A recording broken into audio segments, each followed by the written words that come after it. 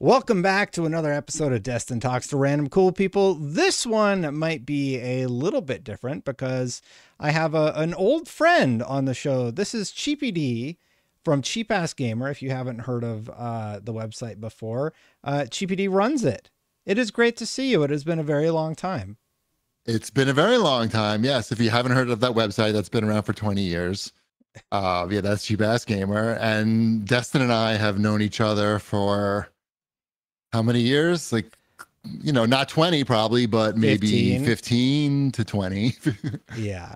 The gaming industry is small, So like if you start going to E3 a lot, you tend to meet. I mean, I don't know what it's obviously E3's dead now, but it's like a big small industry. So if you get to sort of know people who stick around, who you see year after year, you're like, I know that guy. Yeah. Yeah, it's great to see you. Good to see you too. Yeah, we started out, or we were introduced via Hard News, where we would do a segment and you would introduce like the cheap deals. It was a thing that we did back in the day. And we got to hang out once when I was in Japan for some reason, one of my jobs that I've had over the years. And we did we did airsoft guns or something. There was a bar. I think you must have been there for Tokyo Game Show. Probably, sure, right? Yeah. And they have a bar, at least one bar where you can go and have drinks, but also they have a catalog of airsoft guns that you can choose from. And they're a catalog, and like, these are guns, famous guns that you would know from movies. Mm-hmm. So like the shotgun from Terminator 2, RoboCop's gun, so on and so forth. And you can just pick one out of the catalog, and then you can shoot it in like this really small shooting range, like a shooting range for one, basically, in like the back of the bar. So do you remember what gun you shot? RoboCop's gun. Yeah, it was the RoboCop's gun. Okay. I do remember. The photo of it pops up sometimes, but yeah, that was a lot of fun. I feel like it was a million years ago, and I was much younger. Time goes by so fast, just with industry stuff. Today, I thought I would ask you a little bit about Cheap Ass Gamer. You said you've been running it for about 20 years. How has the business in your mind changed since it started out 20 years ago? The gaming business or the Cheap Ass Gamer business? Both, actually. The Cheap Ass Gamer business has changed because, social media did not exist, when we started. Mm-hmm. And social media definitely took a huge chunk out of like every forum that existed. And if you look at a lot of forums that existed 20 years ago, what percentage of those are still around today? Mm-hmm. 1%, if that. So that's one huge difference. And, we try to adapt in that, we post all our stuff on social media. But at the end of the day, it is a lot like the gaming industry, and like, it's hard to put out like a big AAA game now, and because you have these time sinks that are sucking everybody's available hours away. The Fortnites, the Roblox, the games of service. So now there's a million different internet things that are pulling your attention away from sites like Cheap Ass Gamer, just like these games as service, like the 5 or 6 big ones are pulling out all the playtime from the regular games. Mm-hmm. But of course, you also have like subscription services now, digital distribution, which didn't exist back then. So a lot of ways, which makes Cheap Ass Gamer not as necessary for to put, but it is what it is. And certainly it's provided me a good living for a long, way longer than it should have. So like, I can't, I'm not bitter at all. And game wise, I'm not bitter at all either. Like, I'm still playing Apex Legends. I don't have to learn any new games. Yeah. I mean, industry wise, if you think about it, like when you and I were doing that segment on Hard News, just for some context, we used to shoot that show on VHS, like the little cassettes, and then we would have to play them back into a recorder and then record them until we went digital, like a year or two in. But like, we were still doing editing in that style. And for your segments, I imagine we probably just captured that to a device or something at that time. Or do you remember if you sent it in, recorded it local? But like, I'm pretty sure I had like a webcam or something that, like, must have been, the resolution must have been very low. 480p. But I'm pretty sure I must have emailed you the files, right? Like, how else could I have done it? Yeah, either we recorded it or you emailed them. But man, just to give you some context about like how far things have come. Now you just sit at your computer, you open OBS, and you're good to go. The barriers like have been taken down. Like you're talking about barriers from finding cool deals. Yes. I imagine most people can, follow you, Cheap Ass Gamer, on Twitter or whatever, and get the deals via that methodology. Or go to the website, of course. And then now with media, on the media side, things are just way easier. So I sort of wanted to ask you about that because I think you have a unique perspective, having been doing this for 20 years. How have you seen the media side of it change? In terms of the coverage? Well, just in terms of, like, think about how many of the big media companies are left. It's like IGN's still there. I'm at IGN. I'm very fortunate. And Kotaku is talking about a refocus on guides, and GameSpot's still there. Polygon's still there. But there's been this new wave of media where it's more influencer based, right? Sure. And that's been sort of happening for a while. And in fact, like, nobody's surprised. I don't think, just like I'm not surprised that Cheap Ass Gamer is less popular because of all these other things popping up. I don't think any of the big sites were surprised that happened, because it didn't happen overnight. You could see you could see it happening. It is, like you say, the barriers to entry are really, like, whether you're a podcaster or any type of content creator. Howard Stern complains about it all the time. He's like, I used to be the only one, like, to get my opinion out there. I had a radio show and I could reach millions of people.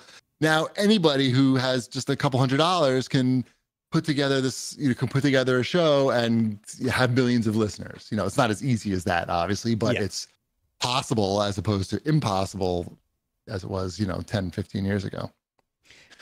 So yeah, it is. That's happened everywhere, I think. Do you think that's good? I mean, do I think it's good? Yes and the problem no. is a lot of the content is bad. I mean, look, everything is subjective, of course. A lot of the content, though, is like people like pulling pranks on each other, like bad pranks, stuff. Like pranks that like would get people like punched, should get people punched in the face, probably. Oh, like there was that Johnny Somali who would go around in Japan and he got arrested, right? And like that content is terrible. And apparently it's really appealing to a younger demographic. But I think it's like awful to watch that sort of stuff. If you don't know the story of this particular creator, he goes and just says terrible things in countries where he shouldn't be doing that and saying like racist stuff. And he had a huge, massive following until he got arrested, and he's been kind of not heard from. No, he just popped up in Thailand, actually. I just watched the video before I came on here. He just popped up in Thailand and he was doing his own thing, and there was like a mob of people like surrounding him and like trying to fight him. So he ran away, I think. He was, he's learning. Japan, like, if you're gonna be like an asshole like that in an Asian country, Japan is probably like the best one. And he still got arrested and went to jail. It was until the Yakuza started showing up. And he did get knocked, and he got knocked out too. He got punched in the face too and got knocked out by just some like random white guy on the street. But even still, even getting knocked out and going to jail, I feel like Japan is still your best bet out of a lot of other Asian countries, because they're going to do a lot worse stuff can happen to you there if you're not behaving properly, let's say. Where are you currently? Because you lived in Japan for many years. Yes, I'm back in New York. No, I'm on Long Island now. Oh, I'm sorry. Which is a suburb. No. We moved back from Japan and we moved to Manhattan for, just as like a landing place, like. And then we just found like a great spot on Long Island, a great house, a great location, close to a Japanese grocery store and a Japanese school, which was be good for my son and my wife. So like we're very happy. Like, I'm not moving. Like, I'm gonna die here, hopefully. Not soon. The guy we got the house from, well, his family, he lived here till he was 98. So Wow. I'm going to try to sign up for that if I can.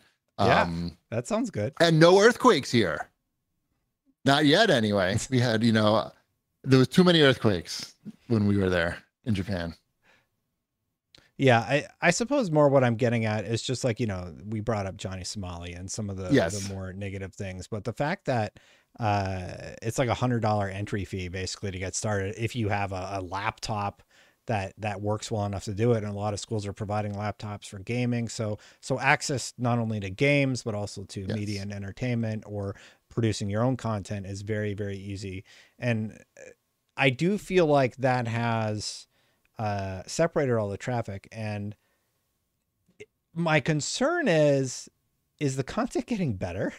No, the content is getting much worse, and you can see this, and it's really scary actually. Like, we sort of, like, my son is 16 now, so certainly there were iPhones and iPads for some of his growing up, but the content explosion hadn't really happened yet, right? There were, at that point, it was like, oh, educational apps on the phone and things like that. But I see kids now, and they're just like scrolling through YouTube shorts or TikToks of like people like lighting shit on fire. Or can we curse on the show? Yeah, it's fine. Okay. I'll try to keep it down. And I'm like, oh my God. And the parents don't even know because the kids are just going through it so fast. But yes, the content is not good. And in fact, and it's like all these motivational speakers who are just spouting like nonsense. And like, if you were really like so successful, would you really be just like making all this like nonsense content? I get up at 4 a.m. and I work until 2 a.m. and I only eat chicken that's been boiled.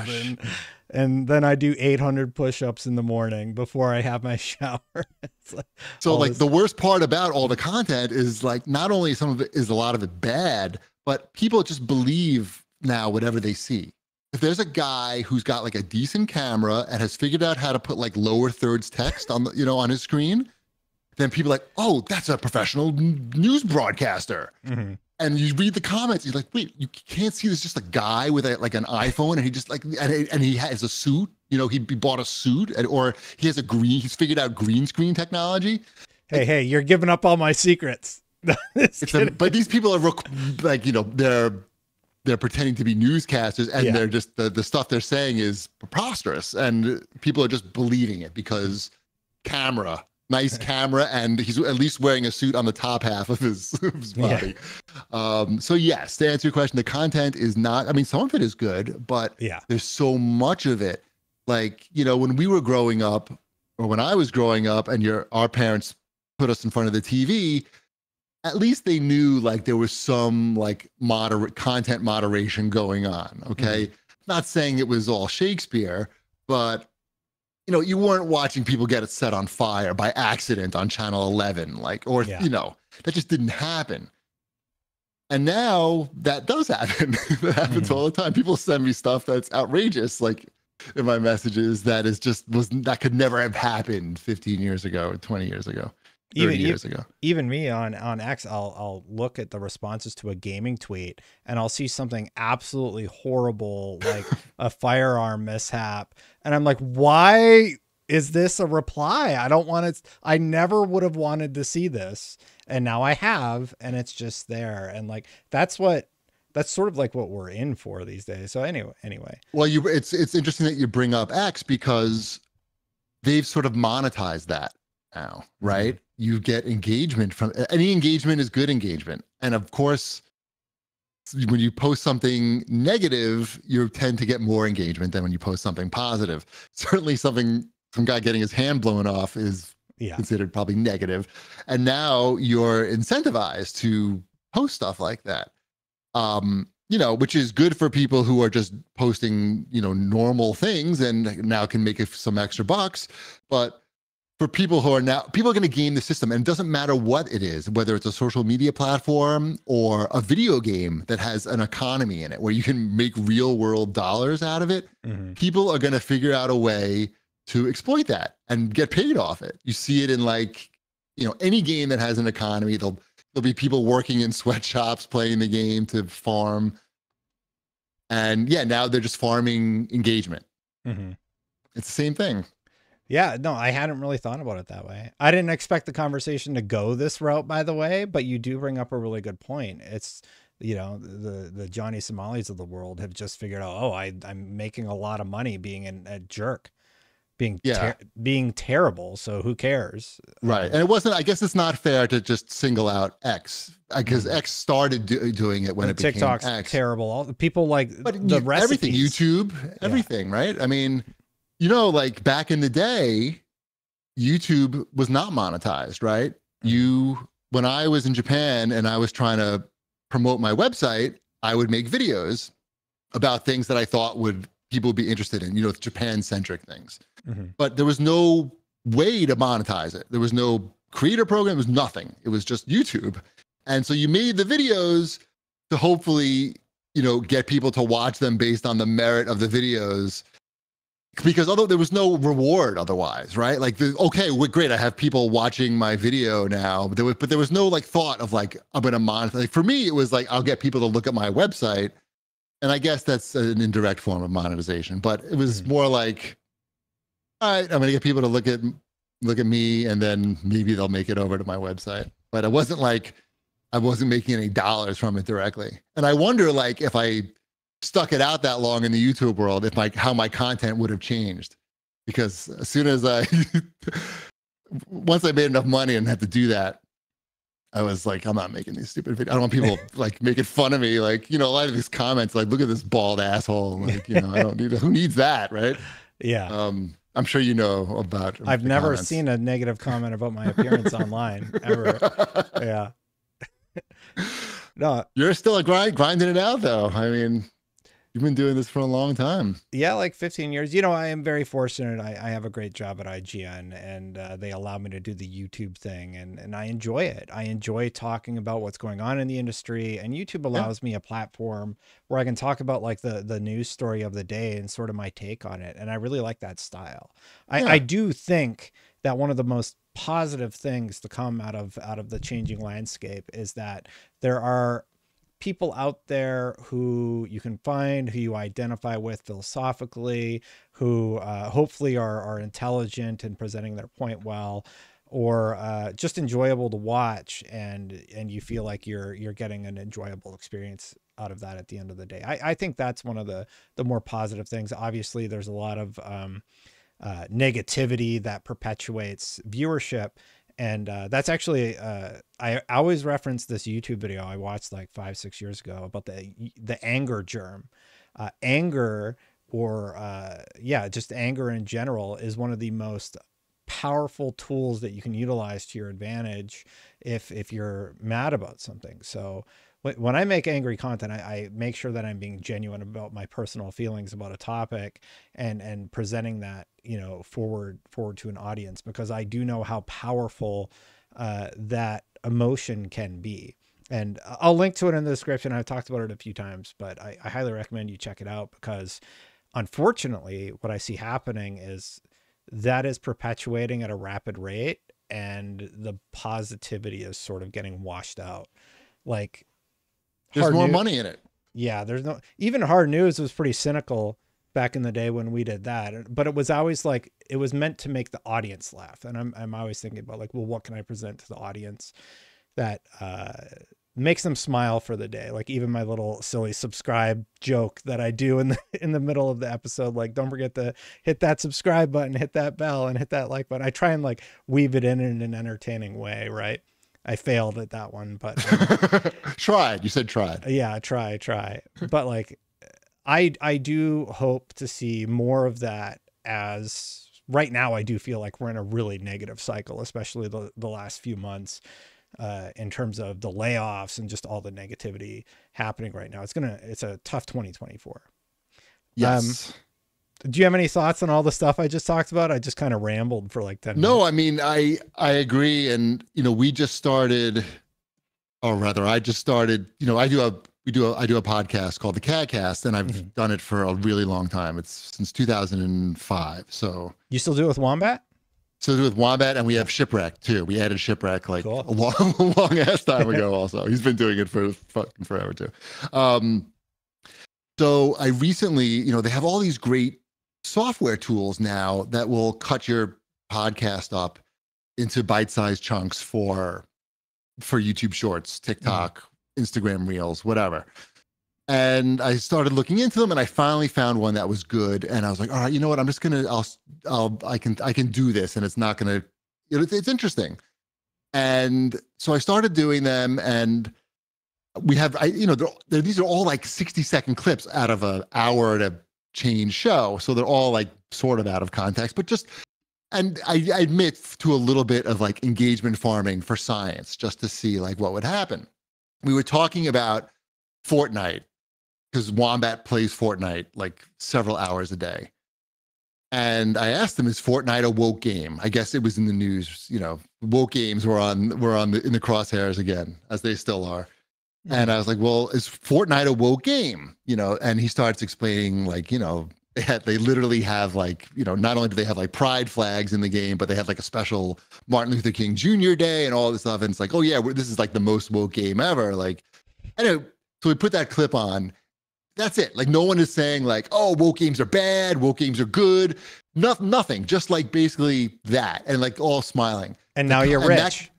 And right, it's kind of like I spit all over my screen, by the way. No, but like relatively, that one got like 2,000 views, and all other ones get like 400 views, and there's like 50 comments. Look at this! Look at these assholes! These guys can rather talk about this than get girls. Like what? These guys it's all, we're all married with kids, all three of us. But it's like 50 comments of that. And it's like there's a terrible take. Like, what's our take? There's no take.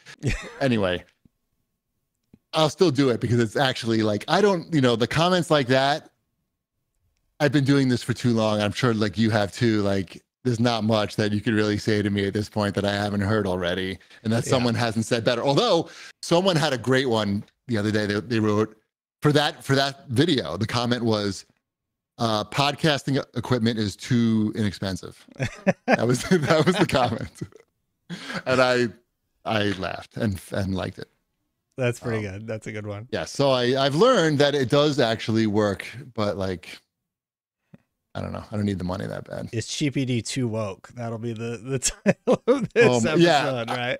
Right. Oh, yeah. People are just waiting to get outraged by something. They can't even get through the whole video before they're outraged. Like, they can't wait. They don't even apply any like thought. Like, hey, did this person actually say anything outrageous? Or can't wait. Like, I'm shaking to punch into my phone how much of an asshole you are. Let's go back to something not about you being too woke, but purchasing habits. So do you have any data, because you've been in the finding good deals for gamers for a long time, and I'm going somewhere with this, but have you seen any changes in purchasing habits? Like, you must have some sort of metric about how much, like, what types of things people are buying. Are habits changing? Is it more like subscriptions, or is it still games? Like what do people go for mostly? Honestly, I don't know. I mean, I do have metrics, but I don't really look at them. Like, I could dig into like the affiliate stuff and see like, and there was a time when I did that, but I've been doing this too long, man. Just like, but I could guess probably and be pretty close. People are buying less games than, more than ever. They're buying less games. That doesn't make a lot of sense, but games are lasting longer. Mm-hmm. And games are more riskier. They've never been, more risky to make than ever. So less games are being made, like big games. Now, there's a lot of crappy games that come out. You look at like the eShop on Nintendo, and like every week it's just a list of like shovelware. mobile phone shovelware, even like just like get it on the Switch. So that's okay. Plenty of games coming out there, but in terms of like the big blockbuster games, we all know this, right? It's just, it costs too much money, and we can't get the people to stop playing Fortnite and Roblox. Like, we just can't stop. Like, do you blame those games? I mean, blame's not the right word, because every game that's made, is aspiring to be that type of game, right? The game that you can't put down. I mean, maybe not every game, but every game that costs a lot of money to make by a big company, that's what they're hoping for. So I'm sure that less games are being bought than ever because of all subscription services like Game Pass, and just because less games are coming out, and because these black hole games that exist now. Yeah, for sure. Yeah. Well, no, I think you're right on the money. I think people are buying more subscriptions versus games. And I think people are looking for easier access to their games. I'm actually working on something for IGN right now that should be coming out in the next few days, where I spoke to a bunch of analysts. So keep an eye out for that. But they kind of actually dive into this a little bit more and talk about how habits have changed. And more recently, Phil Spencer with Polygon, I made a whole video about it. He had this conversation about how the landscape has changed. It seems like exclusives are like old school console exclusives just aren't going to be as much of a thing anymore.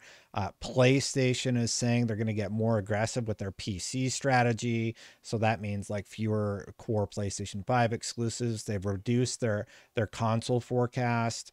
And just looking at hardware sales, nothing has outsold the PlayStation 2, which is at 155 million. The one got really close, the Nintendo DS, which I mean, maybe it'll hit 155 million and tie it.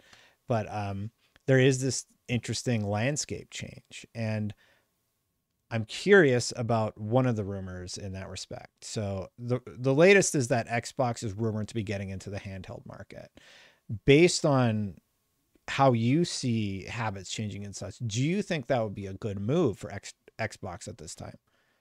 It looks like, probably, in addition to all the things that are sucking people's time away that we already mentioned, probably people looking for ways to like leverage their existing library. Because people who are playing now, like they're probably older, right? And they probably have like a Steam library of 400 games or something. And like they say, like they don't want to, I mean, I don't know about you, but like I get like intimidated by new games because, I mean, you have to do it. You have to play through these games. You have to like learn. But like as you get older, you're like, you just want to sit down for 45 minutes, half an hour, play the game that you're like okay at or moderately good at. Maybe you get a champion in the arena in Apex, and then you call it a night. Don't, like, even like games, you know, these you got to learn all the controls, and if you don't play the game for a week, you've forgotten all the controls. So yeah, I think people just want to play what they have, what they're comfortable with, and so it would make sense for Microsoft, who has basically are selling you a library in Game Pass, you know, has looked at what Steam has done and said, hey, they seem to have done pretty well with this, and it's another way to tie people to that library. Right? It sounds like, if you believe the rumors, that like Microsoft is holding on by a thread. So like they want to just, I mean, I don't, the rumors. So like this would be a way to tie people into who are sort of in the Microsoft ecosystem now, to get them to stay there or to get them to dive in more. It makes sense. And Microsoft, you know, they make hardware. They're a hardware company. Xbox is a fine piece of hardware. Didn't get the best software support, but the Xbox is, and they've all been pretty good, except for the 360, except for the one that everyone's broke, except for that one. Yeah. Okay. I was like, well, the 360 was their best one, but you mean the initial launch with the red ring and everything? Yeah. Except for the one that cost them like billions of dollars to fix. But they learned their lesson, and they put out good hardware since then. Even though I bought a laptop. I bought a Surface 4, and you know, for like a couple, you know, that's a great laptop, and it wasn't like super expensive. I could certainly see them. They still put out the best controller. The Elite controllers, even, you know, it's got some issues, but whatever. It's still the best. I'm sure they could put out a great handheld unit, but I don't know if people would buy it though. I think it is the best time for them to get in the handheld market. Okay. Think about what we've heard. Switch Pro delayed to 2025. The Portal came out, and we know that did well, and it's not that great of a piece of hardware. Like, it's very pretty looking and it's good for using in the house. Xbox, the rumor based on the Polygon interview from GDC with Spencer is that this is like a Steam Deck answer or a Lenovo Legion Go or whatever the other ones are, right? So if Microsoft can get in on this and like replace the Series S with a really dope handheld, and then a few years down the line around the launch of GTA 6, they released a really, really powerful piece of hardware. Sarah Bond saying it's going to be the most powerful thing ever. I think that is a killer duo for Xbox to get in on. And it seems like they are making big bets right now in terms of the Xbox brand. There's rumors of this handheld. There's rumors of a more powerful console than ever before. But at the same time that they're doing that, they're saying basically exclusives are done. So, or at least that's what he seems to be alluding to. It's not Starfield and Indiana Jones, but is everything else going to the PlayStation 5?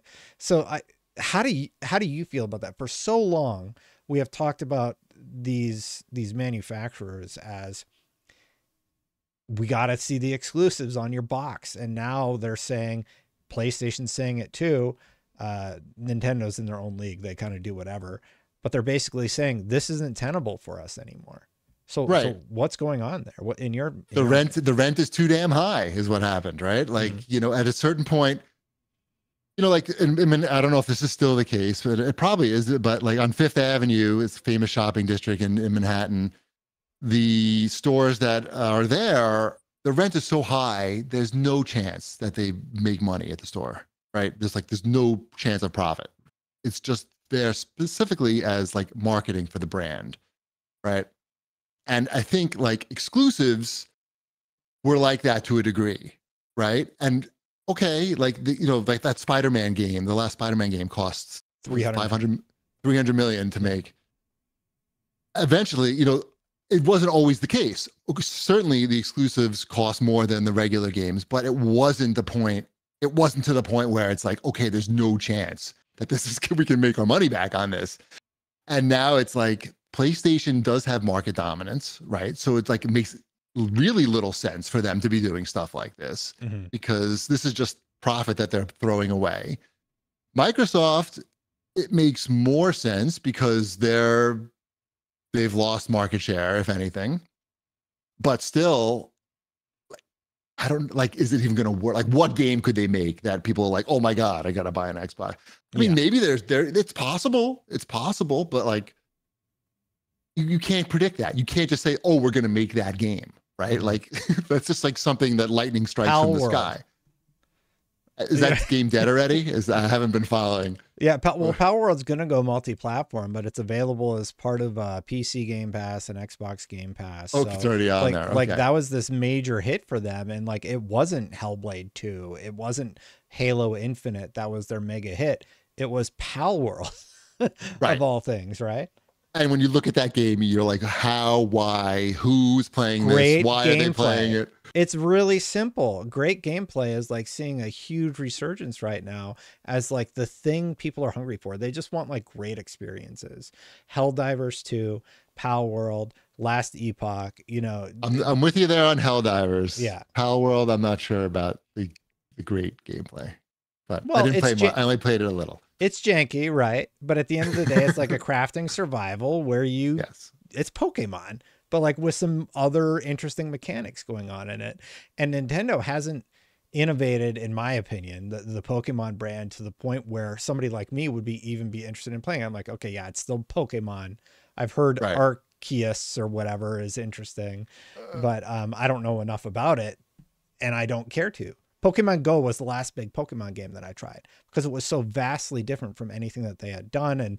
And ARG games at the time were like really interesting and compelling. But yeah, I don't know. So they just needed guns to bring you back. Yeah, if they put guns in the next Pokemon game, I would totally buy it just to see what they were doing, But yeah, that's not gonna happen. A mature rated Pokemon game. Yeah, something like Pokemon After Hours. But Nintendo has really cracked the code. I mean, they are putting out press releases today to talk about their staff reduction strategies. But long story short, Nintendo seems to have cracked the code in terms of not having to lay people off, having high profit margins for this old hardware that runs games at like lower frame rates and is performance problematic, but the gameplay is still there and the purchasers are still there. Yep. You know what just sold like crazy on the Switch? A remake of a Super Nintendo game, Super Mario RPG, and Metroid Prime remake. So like no one's gonna don't ever need to reinvent the wheel. No one's gonna ever accuse of Nintendo of not knowing what they're doing. Like they don't miss often, right? Like really with anything, especially when it comes to making money, because they don't make these big games. They don't make risky games. You know, budgets are small compared to they're nothing compared to these Xbox and PlayStation games. How is that even possible? Like, what do you think the budget for the last Zelda was? 200 million tops? There's no voice acting in it, is there? Yeah, there's like very little voice acting talent, but it's super. 200 million? No way. It seems like 150? Not even 100. Not even 100. We've seen the charts online where like their profit margins are astronomical for like the amount that they're spending versus what they're bringing in. The gap is quite wide, but I don't have any metrics handy. They know like they have these characters that people will just buy the games, put the characters in the games, and the games are good. And that's the formula. We don't have to have 4K or we don't have to have anything. We don't have to compete on any of that stuff, on any of it. Just quality game with the characters that people love, and that's it. And they just do it, and then put out like a million different versions of the hardware. Put just like different colors and different and different editions, and because certain percentage of the people will buy every one of those. It's just that it's worked for everything they've made. And they just like, why break it? And I mean, why fix it if it ain't broken? And I think that's the one thing that Xbox never got on lock. They have some good games. They have the Gears franchise. They have the Halo franchise. And I am a huge Hellblade fan, but Hellblade isn't going to move hardware. That's like an art piece, right? It's going to do okay. It might break even. And that's the best you can sort of hope for from Ninja Theory, and I'm super glad that studios like that exist, but it's not going to compete with God of War Ragnarok. No, Microsoft needed to have a chance this generation. I don't know, maybe this is crazy talk, but I feel like they needed Halo to hit a home run, like a grand slam, and it was like a single, if that. It was like good at launch. It was good. It was bad. I mean, for all the reviews that I read, I thought it was like really overrated. But like in terms of just the single player, but I was expecting like the multiplayer to be like this next generation experience. Like at this point, we were all used to like Battle Royale and different versions of multiplayer, not just the old Halo, but with the updated graphics.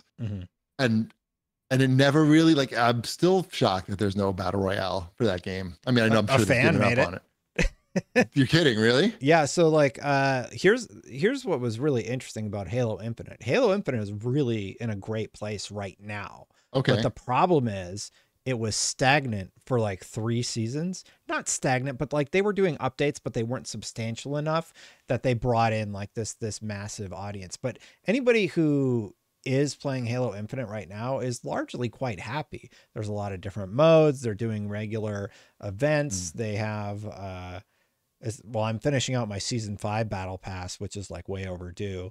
They have a somewhat healthy strategy for getting people to play the game, to earn rewards in the game. Well, as a big Halo fan, what do you think of what I said? Like, do you think like Battle Royale, because I say this a lot, I feel like Battle Royale was like really sorely missed from that game and could have really like got a lot of players just on board with Xbox in general if it was all that. I don't know if there's one answer to what went wrong with Halo Infinite, but I do know a big part of it is multiplayer just not being supported in an interesting enough way to garner a larger audience. 343 is suffering all these massive layoffs. There's like, constantly reports about like turmoil internally, and that's all really, really unfortunate. But at the end of the day, like I love Halo Infinite. I think I played 20 hours of Halo Infinite this week because I wanted to like finish out the event that they're doing. And I play that game regularly since launch, but I didn't spend any money in it because I just don't support. I spent $10 on Halo Infinite. That's how much I've spent. I bought the first season pass, and then I earned all the other ones after that because I refuse to support microtransactions in games. But I will support battle passes, but that's about how far I'm willing to go with it, because I think. What about in free games? Free to play games? Well, no, I play Marvel Snap for like 1,000 hours, and I've not spent a single dollar in that game. The problem is microtransactions start infecting the overall design philosophy of every product that you play. And I don't think enough people, like, I feel like I'm the crazy person yelling at the cloud right at this point, because I've been saying it for 15 years. Like, you can't buy microtransactions, because what happens is that starts infecting the overall design philosophy of the products that we play. They're not really problematic, except for in that respect. Right. Which is a big problem.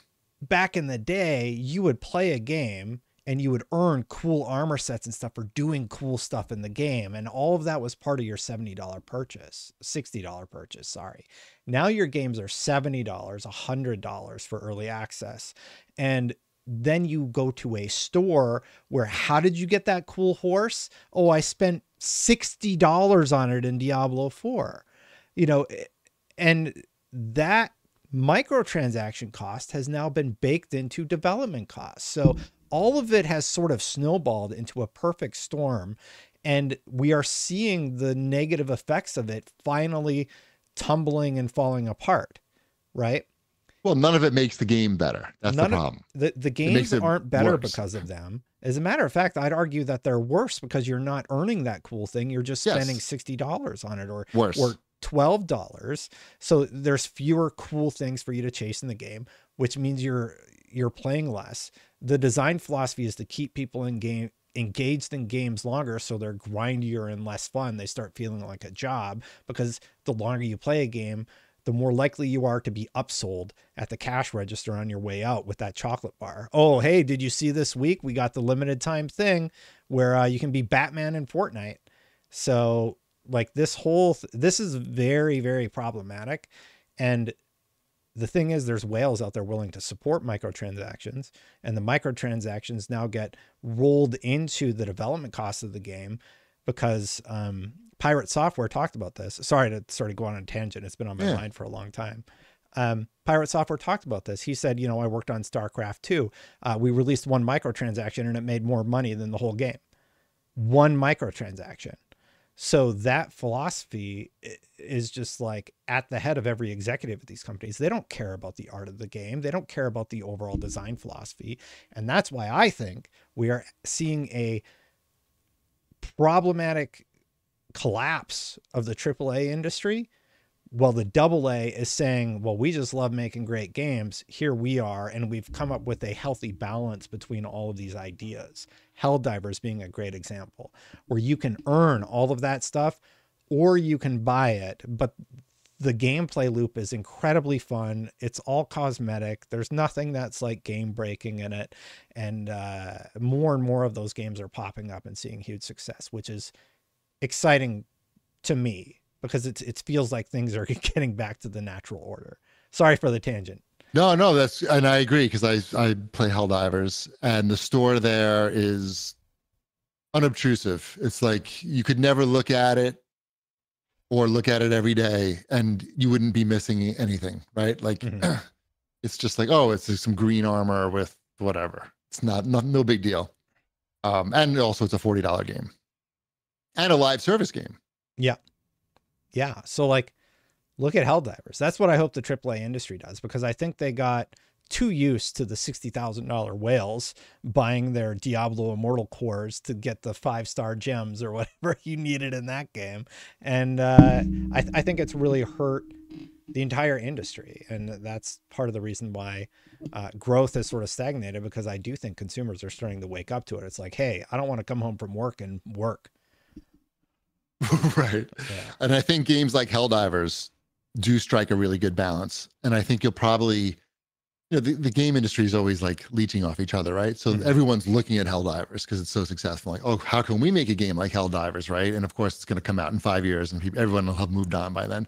But you look at it and you say, like, what can you learn from Helldivers? Like, what makes Helldivers special? And I think like they nailed like the present. Like they have the game looks great, but it's like limited in its focus, right? You're on the surface of the planet running around and you're shooting things, like either they're bugs or Terminators. And the presentation is really good. Like it has a like world building, even though like you really never go anywhere. Like, you're on your ship and you go on down on a planet and it's, wasn't the lore like no more sex this week? Because oh, is that? Like yeah, apparently the in-game lore is that like sex isn't allowed right now, like procreation isn't allowed because you failed the mission, so we can't support more troops or something like that. Oh my god. So like they have a lot of fun with like the game versus real world effects of you playing the game too. And you know what? Like stuff like that. Like that's not expensive. That's just some clever guys and gals sitting around going, hey, like how can we make this feel real to the players? How can we like, at the end of the day, you're just shooting bugs and robots, right? But you feel like you're doing a lot more, and there's a lot of like humor in the game and cleverness in the game beyond just the fun gameplay loop. Yeah.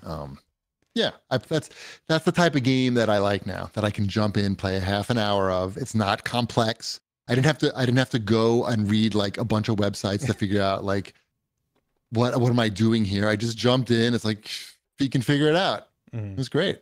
Yeah, you know what Halo needed to do? They needed to be more like Helldivers. That's what they needed to do, really.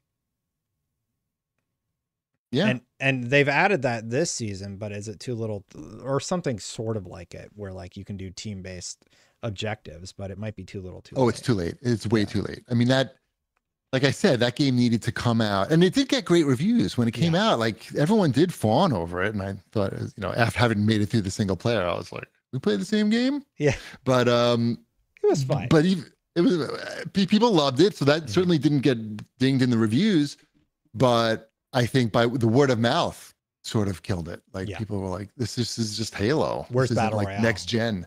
Where's Battle Royale? And where's next gen Halo? This is like Grandpa's Halo." No, maybe not. I hear you. Yeah, that's the idea. Industry wise, after listening to my big long spiel, I appreciate you being kind enough to do that. Where do you think we're gonna go in like 5 years? You've been doing this 20 years. What do you think the next 5 years holds? We're in a difficult year now. Will we come out of it by then? I mean, it sounds like there's more consoles coming, and I mean, like, in terms of, I don't just mean like pro versions of these current ones. I mean, like a next gen of consoles. We're not just going to be playing off of our apps on our TV, off our GeForce. I just saw like my TV had the GeForce Now app, and I went to check it out, by the way, but like, it doesn't work with all your games. I want to play Helldivers. I want to play Helldivers on this big TV behind me instead of on my non-HDR computer display. So there's more hardware coming out. So it looks like everyone's going to give it another go, but with the caveat that, like we talked about, it's going to be different. It's going to be different. More games like Helldivers, like free-to-play multiplayer. I mean, although it is hard to hit, there's been a lot of failure. We talk about successes of games like Apex, Fortnite, but there's not too many of those, right? I mean, there's like 7. There's more pirate games, like what was Skull and Bones. Like Skull and Bones is being widely panned. I have to imagine that that's going to be a huge blow for Ubisoft. Yeah, no one's gonna. I mean, that game was forever. I remember playing that at E3 when it was. Oh God. Did you play it when it was something else? Like, I think so. I remember it was when like Rabbids. It was in the same presentation with one of the Rabbids games. Yeah, I remember Mario Rabbids, maybe the first one. It was a long time ago, and they like it sat on a shelf or sat in development hell for a while after that. So I played the demo, and I was like, no one's gonna buy this. No one's looking for this. Pirates is not what's hot right now. I don't know. Yeah. So you do think that the industry is going to sort of stabilize, or at least continue, like it's going to evolve in your mind? Do I have that right? But a little bit of the same also.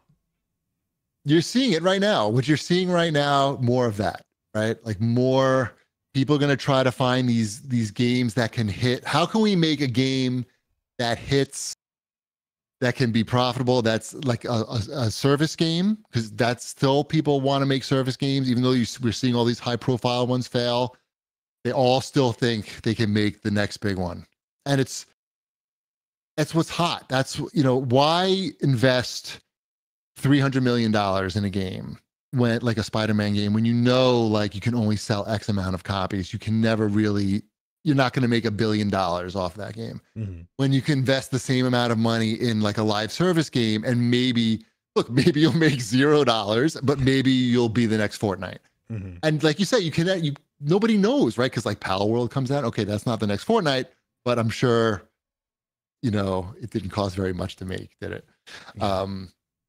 So yeah, you're going to still see all these companies still shooting for that unicorn, that next live service game, because the payoff is big. It makes them so delusional that they think like that a Suicide Squad game is going to be that game. Well, here's the crazy thing. Now that you bring up Suicide Squad, WB made $1 billion on Harry Potter, right? And they're like, yeah, but we're going to give Suicide Squad type games another shot. It's like, what are you talking? You made $1 billion. Right. But how much did it cost to make that game? It was probably, it wasn't $300 million. Okay. So that's great. That's a great profit, but $2 billion. Now that's great. $3 billion. That's the way it's dumb. It's so dumb, but I swear that's what they're thinking. They think, right. Look, these guys did it. Why? And look at that game. What's so great about that? They just don't see. They think that they can do it. If they were lucky, we can be lucky. Yeah. And they're so deluded that they even think like a franchise like Suicide Squad, which is like, let's be realistic. Like, it's not like it's not even like in the top any list that you make a franchise for anything. They spent so much money making that game, thinking that could be the next one. They have the rights to the entire Justice League, and they choose to do a Suicide Squad game where you kill them. Like, it's just baffling to me that they thought that this was a good idea, and also that it was a good idea when there's no Suicide Squad hype right now. There's no movie. There's like nothing happening with that brand. It's like we all watched the Avengers game do the exact same thing right before. And the Avengers, the timing was a little off on that because the movies, it was like a dark spot between the movies. But you cannot compare Avengers and Suicide Squad in terms of like how popular they are. They're one is on the top floor and one is like, who? Yeah. And yet they were like, here, let's make this game for hundreds of millions of dollars. And this could be it. This could be the big one. Yeah. There were 200 concurrents last week. It's like insanely low numbers on Steam for that game. I do worry about, like, it's made by Rocksteady, one of my favorite game developers of all time. And I've been very hard on the game. Like, I love Rocksteady, but this game just is not it. Well, you talked about how the microtransactions drive the building of the game, and I'm sure that this is the A+ example of that. I'm probably going to make a video about it, but Joker just came out, right? They have an intro cutscene that's like one of those drawing cutscenes. So clearly their budget's been reduced for what they're available to create for these seasons because they see the sales aren't there. WB even called it a miss. And what's the gameplay? Level up to level 35 by doing an incursion, because it gives the best XP, or the little shield things with 2 on it, and do that for like 3 hours. And then you can do the Joker mission where you fight the Brainiac who copies one of the heroes from the campaign. It's Green Lantern. And then you kill him and you get a little story. And that's it. And then you get the Joker. But it's like they've created for free? For free. But the thing is, he's also, you can just get him right away by buying him in the store. for 1,000 Lex Luthor credits, whatever that converts to in real world dollars. Which is like saying, hey, our gameplay is like so crappy that why don't you just skip it and for $10? Yeah.